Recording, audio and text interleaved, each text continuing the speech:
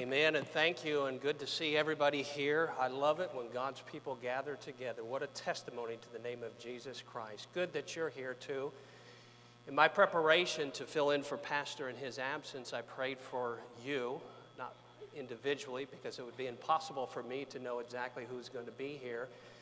But I did break it down into categories. From my vantage point of my ministry, I know there's a lot of hurting people. There's a lot of hurting people here now. Some may be sitting right next to you. First of all, I pray for spiritually strong people that you stay strong spiritually. I pray that your faith remains strong. It's important that those of us who lead, those of us who have a strong faith in the Lord Jesus Christ, remain that way. People feed off those who are strong. Also, you've got to understand that the tempter can deceive. And I've seen people, matter of fact, our story here about David, we're going to see the story about David where it was a very pivotal chapter.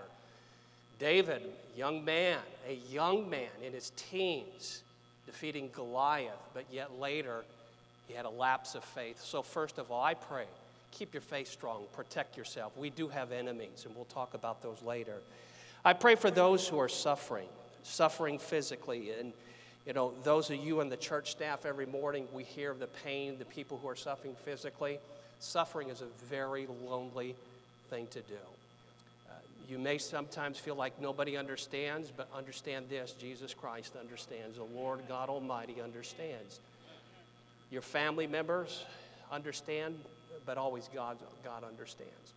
Those who are suffering physically, I pray for your relief. Those who are suffering emotionally. Again, my vantage point, my ministry is just listening to people, basically. It may be a marriage. It may be a bad relationship. It may be a physical thing, something going on in your body that you just don't know what's going on, and you suffer emotionally. You suffer physically. I pray for those who have been hurt. I see this a lot. And you're typically hurt by those who are closest to you. It could have been a husband. It could have been a wife. It could have been children. It could have been parents. It could have been a church staff member. And I pray for you that you'll seek forgiveness. And that's always the step back, is you've got to seek forgiveness and move on in life. Then I pray for our visitors. I saw quite a few people respond. I still remember vividly May 25th, 1980, for the very first time in my life, as a 20-year-old soldier stationed at Fort Bragg, North Carolina, visited a Baptist church. And you talk about intimidated. The Baptist culture was just totally foreign to me. I was used to going to a Lutheran church. I was used to going to a Catholic church. It was a little bit different, but thank God they had a genuine, sincere spirit and a very loving spirit. So I pray that you visitors will come in contact with those type of people here at our church. There probably is one that may be in our membership a little bit loopy, a little bit Fruit Loop, and I just pray that Roy Moffat doesn't come in contact with you. But other than that, I pray that you'll feel very welcomed here, and I'm very mindful of you, very conscientious of you as a visitor. We just read a story, as I said, that was a very pivotal story. When I think of David, who is probably one of my favorite Bible characters, I think of courage. What 17-year-old in his right mind would take on a giant? And that famous battle cry, "Is there not a cause?" Now, folks, this is a true story. It really happened. The entire army of Israel would not defy Goliath, but David said, "Hey, what's going on here? This guy is defiling the name of our Lord God, and I'm just not going to put up with it." Courage. That same David killed a lion. That same David killed a bear. David was courageous, and boy, that we could have the courage of a David. And may I just say, I believe we are living in the end times. Don't let your knees buckle. We need courage. We are a persecuted minority even in America today, in case you don't listen to the news. And to run from the church and to run from your faith is not going to help. And this is exactly what David, something that was totally out of characteristic for David. And by the way, I don't fault him. Look at all that David was going through. And I do want you to have your Bibles open, because we're going to use our Bibles quite a bit. But that same young man, and by the way, he's still a young man in chapter 27 here. That same young man that stood up against Goliath and said, "I'll take your head off, dude." That same David that killed the lion with his bare hands, that same David that killed a bear with his bare hands, is the David that at this point now is weak. We all get weak, don't we? Prone to wonder, Lord, I feel it. Prone to leave the God I love. And I do understand that in a crowd this size, there are people that came here Sunday morning out of obligation. And by the way, I'm going to ask that you tune in to the Holy Spirit of God. I'm going to ask that you pray that God's Spirit would reveal himself to you and to us. That would mean put away your cell phones. That would mean pay attention. I'm not rebuking anybody, but boy, do we ever need to hear from God at a day such as this. I don't think I could exist without knowing the presence of God in my life for a period of time. And by the way, neither could you. So again, back to David. David was running for his life. Again, I'm not going to fault him. Somebody's trying to kill me. I'm going to run somewhere where my life is going to be spared. But God said in 1 Samuel chapter 22, verse 5, stay out of Philistia. But he fled. He went back there. This wasn't his first visit there. We can learn many lessons out of this story from David, and that's the Old Testament is full of stories. As a matter of fact, the Apostle Paul in 1 Corinthians 10, verse 11 said, now all these things, what things? Old Testament stories. Now all these things happened unto them for us, for in samples or examples, and they are written for our admonition. We need to get back to this time in church where we just don't come, intake, and leave and have no change take place in our lives. Again, from my vantage point, I just want to reach out and say, please, people, listen. Listen to your pastor. Listen to men of God. Listen to this message here. And it's not me, but I pray the Holy Spirit will touch your heart and speak to you, and you would obey the Holy Spirit. David, again, had just came out from a mountaintop victory. David spared the life of Saul. He could have killed him. As a matter of fact, his men were encouraging him to kill him, but he wouldn't. He would not lay his hand upon the anointed one. Right. Some of you may not see that as a victory, but he was obedient to God, and he did not lay a hand. And then in the previous chapter, chapter 26, he gets a little bit ticked off. No, a lot ticked off with Nabal. Nabal was a very stingy man. He was a very rich man, very greedy man. And David had been covering his backside, been taking care of him and protecting him from people that would try to rob from Nabal. And all he asked for was just a little tithe. Can I get a little bit of something from you, Nabal? He sent a few men in to ask, and he would not do so. David said, I want to take this guy's head off. This guy he's a creep, man. And he rounded up his people, but thank God for a godly woman, Abigail, that intercessed for David. And now we come to chapter 27. David says, matter of fact, let's turn there, chapter 27, verse 1. And now David said in his heart, let's stop right there. That's the first problem. And now David said in his heart. Listen, we are in a battle, and we've got to understand that. And from my vantage point, I think we're losing it as Christians. A lot of my counseling, a lot of my teaching, a lot of my preaching targets men because we are ordained by God to be the head of the households. Men, we are failing. I will say it again. Men, we are failing. We are failing to protect our own selves. We are failing to protect our wives. We are failing to protect our families. Strong churches are made from strong, fill in the blank, families. And when we have weak families, we're going to have a weak church. Folks, listen to me. We're not in 1978. We're not in the 1950s. We're not in the 1980s. We need to wake up and see what's going on in the world around us. If you insist on living comfortably and pleasurably, because that's what you like to do, you're going to be hurt down the road somewhere. Let's take a look. First of all, the cause. What caused David, the great young warrior, the great sweet psalmist of Israel, the one that killed the bear, the one that killed the lion, the great warrior, the great leader, what caused him to say, you know what, I've had enough. Let me go into Philistia. Let me escape so Saul won't chase me anymore. First of all, wrong reasoning through self-talk. Self-talk is dangerous. I mean, when you have idle time, especially when you're hurt, or especially when you're weary, you're deprived of sleep, and then you start talking to yourself, I will just about guarantee you nothing good's going on between those two ears. And we really do need to protect our thought life, because this is the battlefield right here. The mind is the battlefield. This is the access point right here. This is what God must access. This is what Satan will access. And this is where our deceitful heart entertains stupidity. David said within his heart. Again, please, I'm not belittling David. I've been weak before. Thankfully, I had people to lean upon. Thankfully, I understood what my responsibilities were to my God, to my wife, and to my family. I think we all need to remind ourselves we do have responsibilities in all those areas. We can just about reason ourselves into anything, can't we? I've had men try to reason with themselves or tell me their reasoning why they need a divorce, why a wife should divorce her husband, why we should leave the church. Just reason. And I'm just going to challenge you to not do a whole lot of reasoning when you're hurt.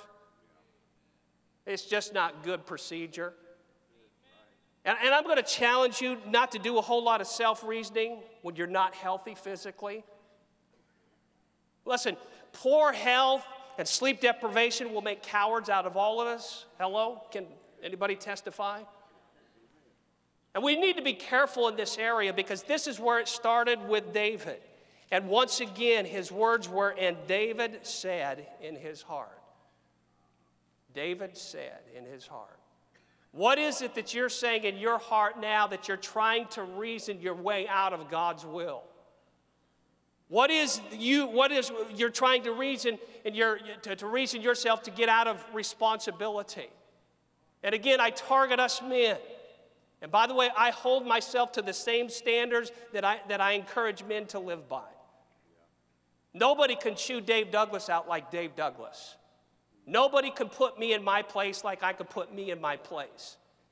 And so let me challenge all of you men to really check out your reasoning, especially if you're tired, if you're hurt, if you're weary. David lived in a crisis. I mean, from the time he arrived at the battlefield, and he said, hey, where's this guy? And I've got some food to deliver. And then he saw what Goliath was doing. And then later, Saul disobeyed, and Samuel anointed David king. And you know the story, Saul's jealousy of David. And for approximately 5 years, can you imagine 5 years running for your life? So I really don't fault him. But as Paul said in 1 Corinthians chapter 10, let's learn from David's mistakes. He had no business going to Ziklag in Philistia.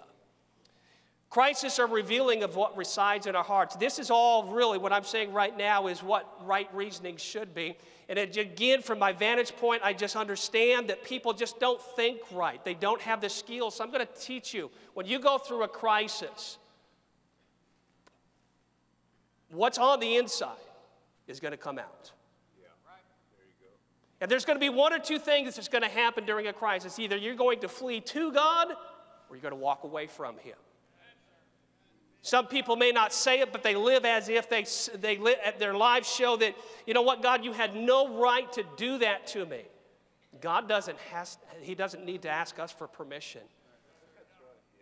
A loving God knows what's best for us.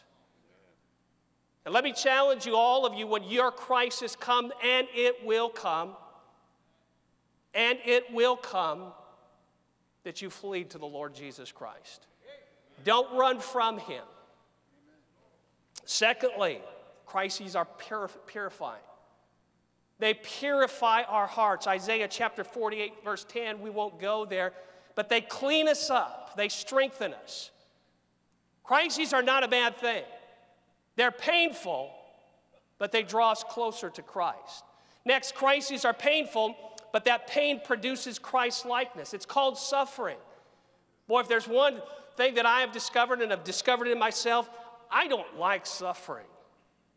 Hello? And people don't like suffering either. Again, revealing, our whole heart, our whole society and nation, we've been given to comfort, we've been given to pleasure. Suffering? No, I'm busy. I don't need that. I've got too many other things to do. But God says, you know what? If I'm going to use you, I'm going to have to let you go through suffering. So many people in this congregation have been through tremendous suffering. And you're a testimony to all of us. You're a testimony to the Lord Jesus Christ. Lastly, crisis happens to all. You're not going to escape. In Ecclesiastes chapter 3, and we'll say a little bit more about it later, but God clearly decrees pain and He clearly decrees pleasure. It's coming your way. Let's move on. Number one, I said David, the cause of him running from God's will was wrong reasoning through self-talk. 2, pessimistic thinking. Now, I know nobody here is a pessimist, but I'm preaching to all those outside that are pessimistic in their thinking. But let's look what he said. I shall now perish one day by the hand of Saul. David, who told you that?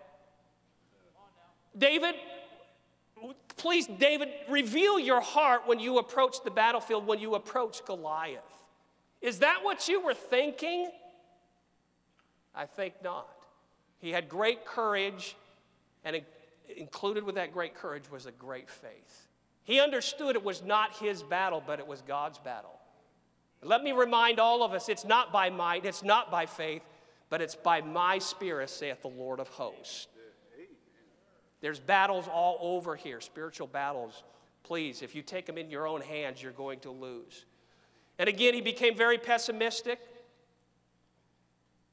He didn't remind himself that he was anointed by Samuel in chapter 16. He was acknowledged by Saul in chapter 24 that he was going to be king. And Saul said to him, and now, behold, I know well that thou shalt surely be the king. This is the man that's trying to kill him. Abigail reminded him. He wanted to kill her husband. And basically, Abigail said, hey, David, I don't think that's going to look good on your resume if you murder my husband. And David came to his senses and said, you know, you're right. Let me move on. Pessimistic thinking will drag us down. It always will, and it always has, and it always will. And despite God's promises and the past victories that David had experienced, David gave in to his carnal condition because he was looking horizontal. Let me just say, any of us, we go home this afternoon, we turn on Fox News, we turn on CNN News, any news at all, you are going to be bombarded by negativity. I choose not to tune in too often. I really, really prefer to look at the better side of life. And when we give ourselves to pessimistic thinking, first of all, it drags us down. Second of all, it drags everybody else down. I've just one word for those of you who know you're pessimistic. Here we go. Repent. Change your thinking. But Brother Douglas, this is an evil world. And I say to you, there's a lot of righteous people in this world. But Brother Douglas, everything's falling apart. There's a lot of things not falling apart also. And we really need to seek the positive instead of the negative. Number 3, David's logical thinking drug him down. You think logical thinking? Yes, because God is not a logical God. And again, it says here that David said, there is nothing better for me than I should speedily escape into the land of the Philistines. Well, logic would have it. I don't blame you, David. It makes sense to me. All except God said, stay away from there. Don't go there. But logic would say, yeah, David, you better run for your life. But what he wasn't looking, he was not looking vertical. You start watching people, you start watching the news, I promise you, every time it will drag you down. You say, well, people are just real sinful. Christians are just hypocrites. Well, join our race here. Can I remind all of us we're fallen? We have a sinful nature. We live in a corrupt world. And as hard as we try to be righteous, but we all display our sinful nature. I like what Pastor Wilkerson said so often. We're sinners by nature, and we're sinners by choice. Let's try to minimize the choice, but sinners by nature, we're not going to change that. Through the Word of God, through the Spirit of God, we'll sanctify our souls, but we'll always be sinful people. Using logic, Noah would never have built the ark. Didn't make sense. What do you mean it's going to rain? What do you mean? That's not logical. Abraham would never have left the Ur of the Chaldees, which is modern-day Iraq. That didn't make sense. That's not logical, God. Moses would not confront Pharaoh. Me, go confront the president of Egypt and say, let my people go? That's totally illogical. Peter would never have attempted to walk on water. Why? Because that's faith. Do we understand that faith and logic are at opposite ends of the spectrum? Let me challenge all of you as I challenge myself to look vertical, not horizontal. Don't take your eyes off the Lord Jesus Christ. Don't ever forget, God is sovereign. God has got a plan for you. God has a plan for nations. God has a plan for this world. And there's not one sparrow that will drop to the ground without His knowledge. If that can happen, He knows about you. He knows about the United States of America. He knows the economic conditions. So his logical thinking got him in trouble. God is not limited to logic. Can we just state the obvious? I was reading through something. Somebody reminded me of this man named Johnny Hudson, and some of you remember Johnny Hudson, and he was on this platform. Johnny Hudson was born without arms. One of his legs only came to here, and there was a foot there.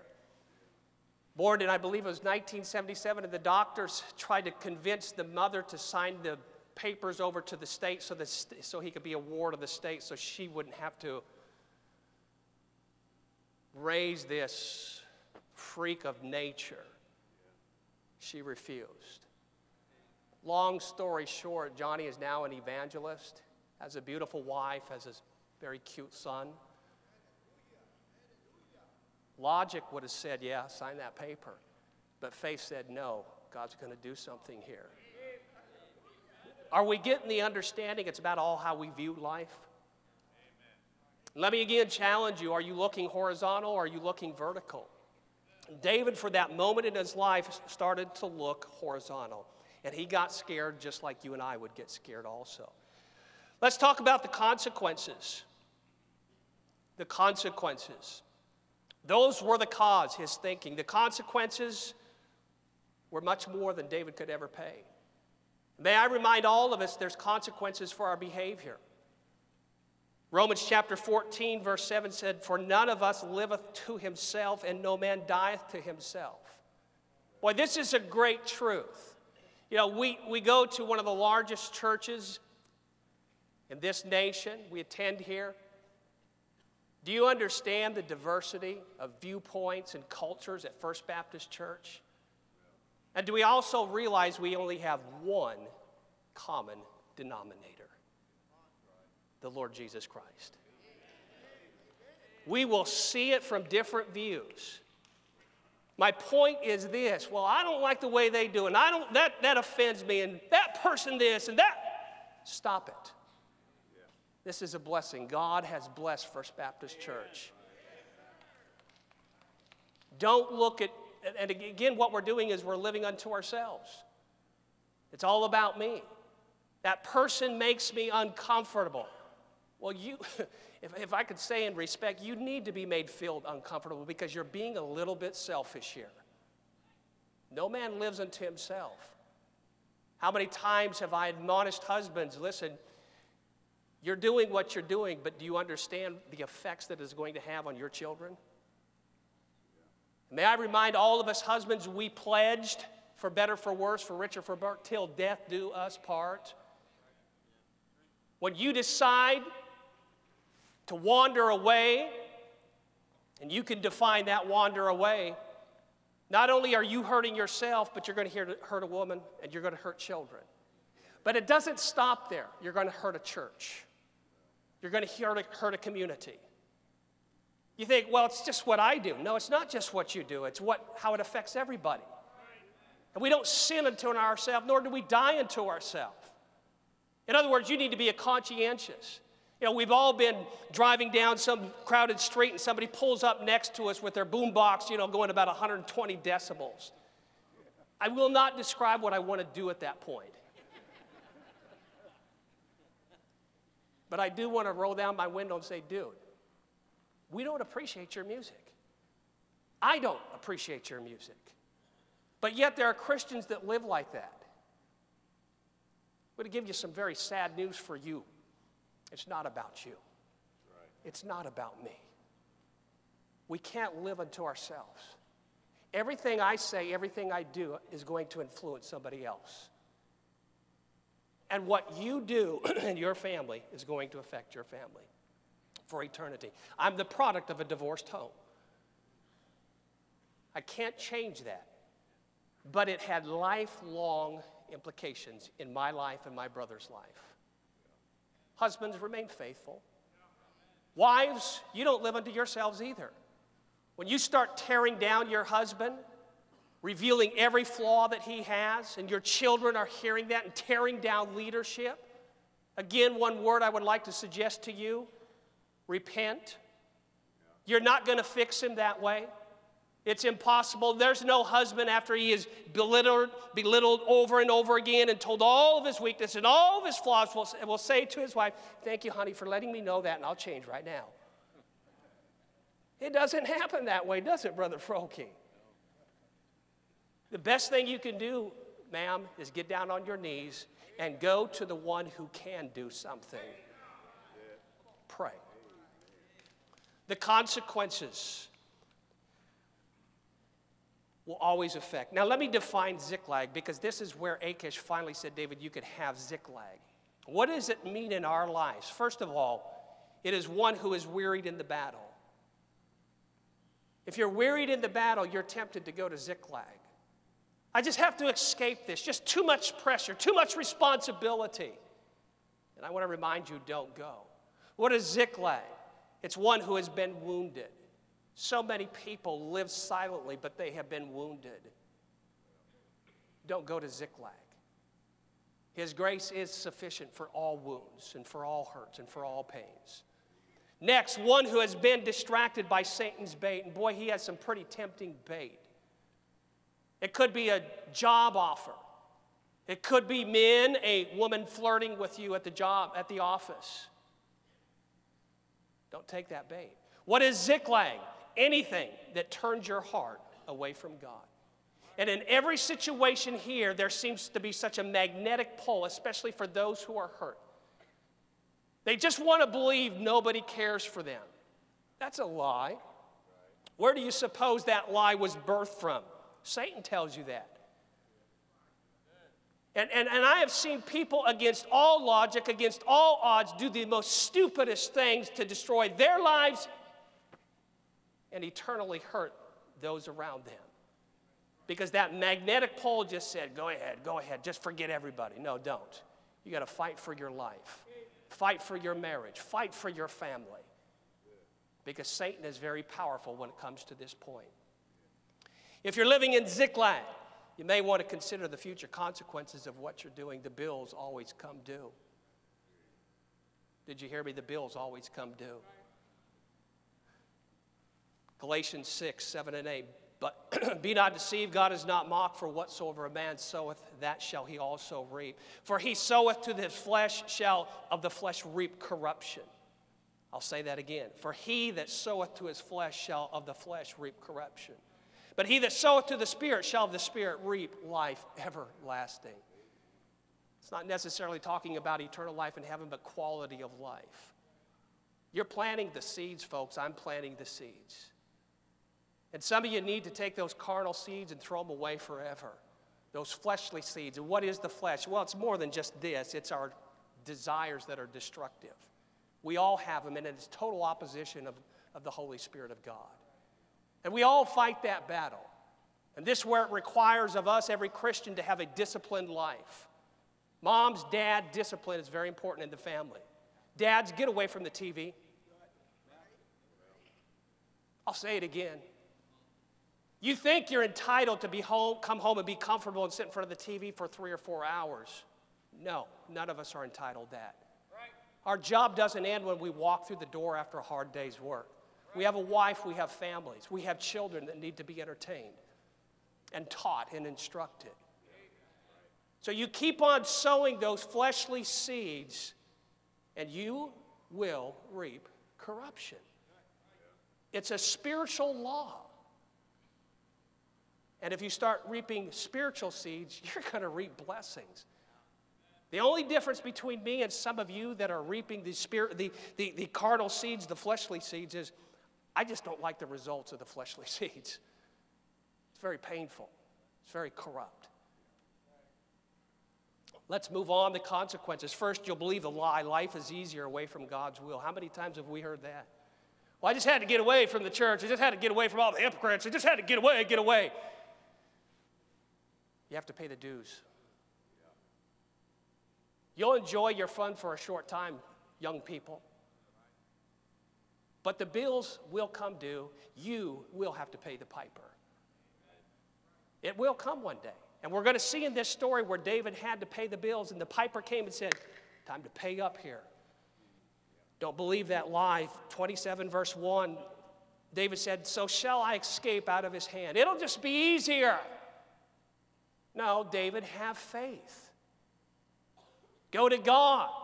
Ask God for another special anointing and protection, or remind you, David, that you will be king one day. You know, I think we have to be reminded at times that the easy life is just a myth. Life is difficult. I want to remind you that Job said that we are born unto trouble. I want to remind you that Solomon said to everything, there is a season, a time to every purpose under the heaven. Of the 20 events that he lists there in Ecclesiastes chapter 3, 14 of them, and perhaps more, would be considered very distasteful events to us. But he said there's a time for that. There's a time for mourning. There's a time for weeping. There's a time for pain and suffering. There's a time for relationship problems. It's all there. And yet we're surprised. We're dismayed. What do you mean, God? This is the Christian life? Yeah, this is the Christian life according to the Bible.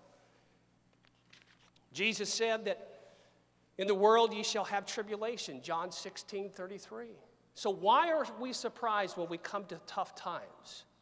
I know so many people that are going through tough times, and please don't get me wrong, but I'm compassionate, but I don't feel real sorry for that person because I know God is molding them and forming the image of Christ within them. Now, I think all of us as Christians need to be supportive. I think we all need to have the Galatians 6:1 and 2 attitude. When we see a brother that is weak, when we see a brother that is falling, that we in the spirit of meekness should help to restore them. I think all of us should display that. We've got a lot of church families hurting right now. The Belk family. I don't know Jeff Belk, or I know who Mrs. Belk is. I know Josh Belk pretty good. What a loyal, good, genuine man. They're all hurting the loss of their father. And I believe it is the church's responsibility to reach out and comfort people who are hurting. Next, we exchange spirituality for carnality. David is now 0 for 2.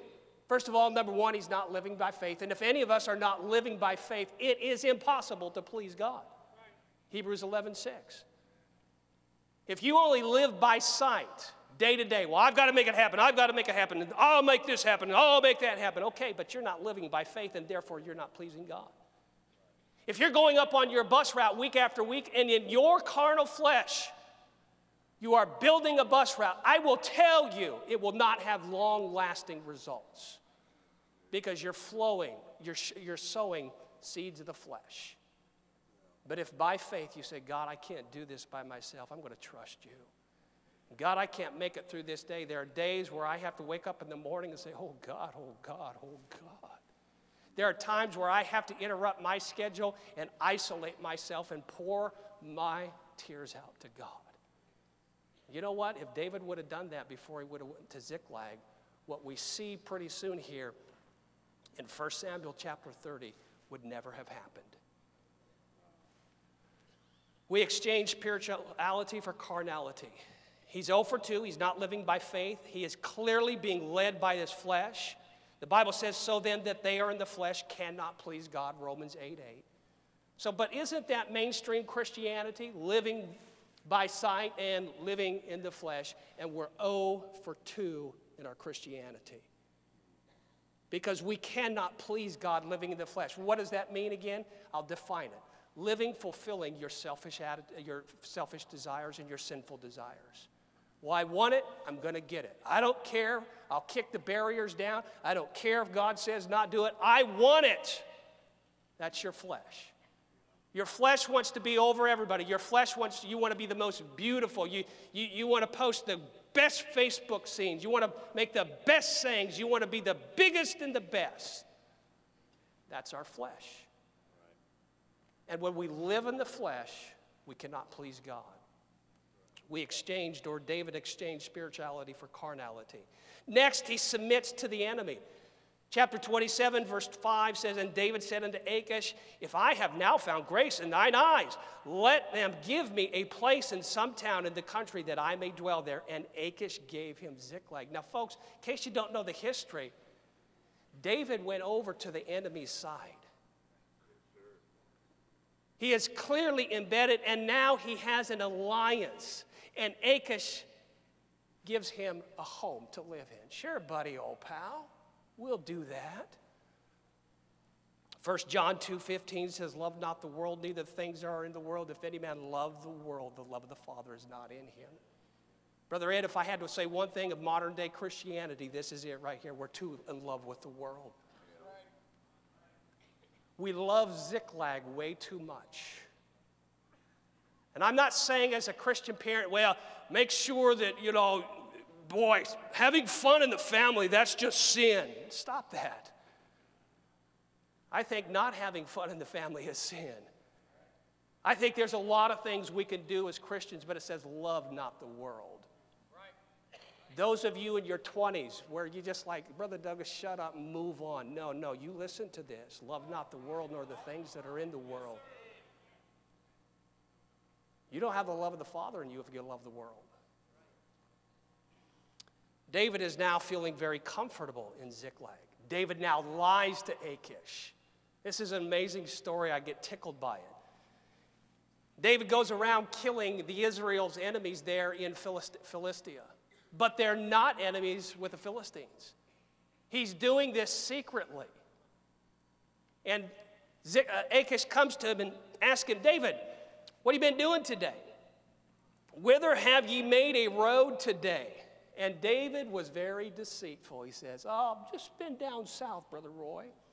Just kind of checking out the scenery. No, you weren't. You were killing people. So he's comfortable. He's made an alliance. Now he's lying to the one he said, oh, my Lord. This is what going to Philistia does. This is what going to Ziklag does. And then Achish says this, therefore he shall be my servant forever. You get that? See, when you cross that boundary, and you go into the world for whatever reason, you've been hurt, you're confused, you're just, what's this stuff all about? Okay, don't cross that line. Because they will receive you, the world will receive you for a while, and then they'll throw you down too. My servant forever, David. And that's exactly the world. Living in the flesh, believing the lies of Satan and the love of the world. And that is Satan's plan for every Christian. We've got to understand we do have three enemies. The enemy within, that's the flesh. And boy, it is a dangerous enemy. We have the enemy unseen. That is Satan. Boy, he's tricky. He is wise. He is powerful. And then we have the seen enemy, the world. If you don't even know who your enemy is, I promise you, you're going to be destroyed. You're going to be overcome by your enemy. Next, we lose our identity. David flees from Judah to live with the enemy. David accepts the amnesty offered to him by the enemy. David volunteers to fight against his own country. In chapter 29, verses 8 and 11. David worships the enemy. 29, verse 8. He calls him my Lord the King. But this is where the Philistine generals started getting on David. They came to Achish and said, wait. We're going to battle. We're going to war with Israel. And you're saying David is coming with us? It's a trick. And they talked Achish out of it. And Achish comes back to him and says, well, David, you know, you're a good man. I think we have the story here somewhere. You're a good man, and I like you, and I trust you. But my generals, you know, they're not for this. David is now a man without a country. And that's what the world does to you. Folks, let me just make it plain and clear, very simple. Stay in the battle. Stay in the battle. You're hurt. Stay in the battle. You lost your job. Stay in the battle. Whatever the event it is, stay in the battle. God will protect you. Have faith in God. Let's move on. He lost his identity. Matthew chapter 4 is where Satan tempts Jesus in the wilderness. And twice he said this statement right there. Ask this question, if thou be the Son of God. What's he doing? He's attacking the identity of the Lord Jesus Christ. If thou be the Son of God. And he does the same thing to us. If you are a Christian. And he tries to change and compromise our values and our belief system. Don't sell your identity in Christ. Number 4, we lose the trust of those who are closest to us. We're talking about consequences here. Number 1, we believe a lie. Life is easier away from God's will. Number 2, we exchange spirituality for carnality. Number 3, we lose our identity. Number 4, we lose the trust of those closest to us. Once again, you're a man without a country. You've wandered off into the world. The world kind of figured you out real quick. I'll never forget in the army station in Germany. I don't like to go into details of the story, but I was not a Christian and did some very destructive things to myself and to others over there. But then we had this one Christian that would come to our parties, Brother Ed, and pass out tracts. I was like, what are you doing here? And we accepted him. And then, later on, he began to do what we did. Totally lost his identity, totally lost his influence, totally lost his power. I looked at him as a big joke. And that's exactly what happens to us when we go to Ziklag. We lose the trust of those closest to us. Now here comes the tragedy. Chapter 30, verse 1, Ziklag is destroyed by the Amalekites. He's just been rejected, and David, probably in the deepest despair of his life, is like, what in the world is going on? Israel doesn't want me. Saul's trying to kill me. Achish, he likes me, but now he doesn't like me. And then he comes home, and he comes over the hill, and he sees smoke. Ziklag has been burned to the ground. And they go into their city, and their wives, their sons, daughters are all gone. Would you please turn your Bibles to 1 Samuel chapter 30.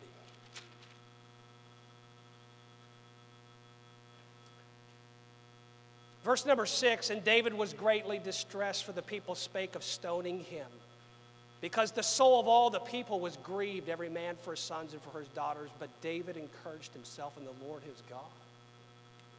Well, hold on, David. We may think this is a good thing, but David, you should have been doing this 16 months ago. When Saul was seeking your life, David, you should have had the Lord encourage you at that time. And now the people are seeking to stone him. His most loyal followers are saying, you misled us. Are we starting to see the consequences of living in Ziklag? The bills always come due. But we have to hand it to David. He finally returned to God. And in utter despair, David did what he should have done 16 months prior. Isn't it amazing and wonderful? There is always a road that leads to the Lord. My life, it's a very well-worn path. It started on May 28, 1980. Very young, confused, hurt soldier, 520 Glenford Drive, Fayetteville, North Carolina. Long story short, I accepted Christ as my Savior. Isaiah chapter 55 describes that road. Beautiful passage of Scripture in Isaiah chapter 55. Well, Brother Douglas, if I come back, I'm just afraid people will say, see, I told you so. You should never have left in the first place. No, there may be people that do that, but God will never do that. God reveals himself. He says this in Isaiah 55:1, Ho, everyone that thirsteth, come ye to the waters. And he that hath no money, come ye buy and eat. Yea, come buy wine and milk without money and without price. Salvation cost a sinner nothing. As a matter of fact, he says, I'll give you all the water. I'll spread a banquet table. I'll feed your soul. That's what God thinks. So if you're in Ziklag, let me encourage you. God says, listen to me, I'll feed your soul. I'll give you water to quench the thirst of your soul. I'll even feed it. Next, verse 6. Let's look at verse 6 here. If you haven't turned there, I'll just read it to you. Seek ye the Lord while he may be found. Call ye upon him while he is near. Oh boy, you better do it quick though. Let me just make this statement. The hour of conviction should be the hour of repentance. The hour of conviction should be the hour of salvation. You do not know how long God's Spirit will strive with man. I'll never forget May 25th, 1980 was the very first in my life that I heard the gospel of Jesus Christ. I didn't clearly understand it, but I was too afraid to walk down an aisle and have somebody show me the Bible. All the way back to my barracks that night, I'm like, I should have. My Christian friend, I don't think he knew how to lead someone to Christ. Monday came. Tuesday came. I was a nervous basket case because I knew if I died at that point, I would perish in hell. I came back Wednesday. I don't think I listened to one message of the pastor that Wednesday night. It was a Bible study. But I do know this. They gave invitations on Wednesday night. As soon as that invitation broke loose, I was down at the front. And a retired sergeant major by the name of Jesse Stroud opened the Bible. Don't remember all of it, but I remember this. For God so loved the world that he gave his only begotten Son, that whosoever believeth in him should not perish, but have everlasting life. It made sense to me. And I accepted Jesus Christ as my Savior. God implies the hour of conviction must be the hour of decision, or the road will close. The road will close. Several years ago on an elk hunting trip, there was a huge windstorm up in the mountains, the Cascade Mountains. And I'm like, you know what? I think I better get out of here. Brother Ed, I'm driving 40, 50, 60 miles per hour on those mountain roads. Small trees fell down, and finally I came to this big old tree about that big across the road. I mean, I was way up there, and I'll tell you what, my heart just sunk. I thought, okay, I'm going to be spending a couple nights up here now. And I got it, sized it up. I had a four-wheel drive truck, and I thought, am I going to get high-centered on this truck? I'm telling you, I was scared because I thought I was going to be stuck there. And may I say to you, if the Holy Spirit is speaking to you, and you shut him down, God's Spirit may not return and convict you. God is a very wise God. Let's move on. We're just about done. God reveals in verse number 7 how he will accept you. 55, verse 7, let the wicked forsake his way and the unrighteous man his thoughts, and let him return unto the Lord, and he will have mercy upon him and to our God, and he will abundantly pardon. How will God receive me? Like the prodigal son was received by the Father. He put on the royal robe of righteousness. Well, if you come to receive Christ this morning, or if you return to me, God is just going to say, I love you. If you come for salvation, he's going to give to you a robe of righteousness. That is how God will receive us.